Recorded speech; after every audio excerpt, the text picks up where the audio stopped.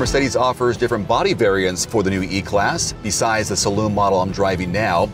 For example, the spacious Estate model, which carries the whole family,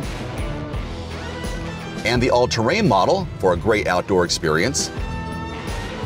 In the two-door segment, you can choose between the even more sporty coupe and the convertible.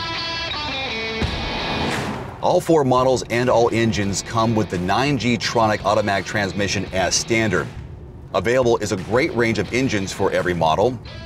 An absolute highlight, the top-of-the-line 6-cylinder petrol engine in the E450 4MATIC. Another engine worth mentioning, the strongest diesel engine in the brand's history. This new inline 6-cylinder in the E400D 4MATIC. 340 horsepower and a massive amount of torque. It is stunningly agile, efficient, and second to none when it comes to a smooth driving experience.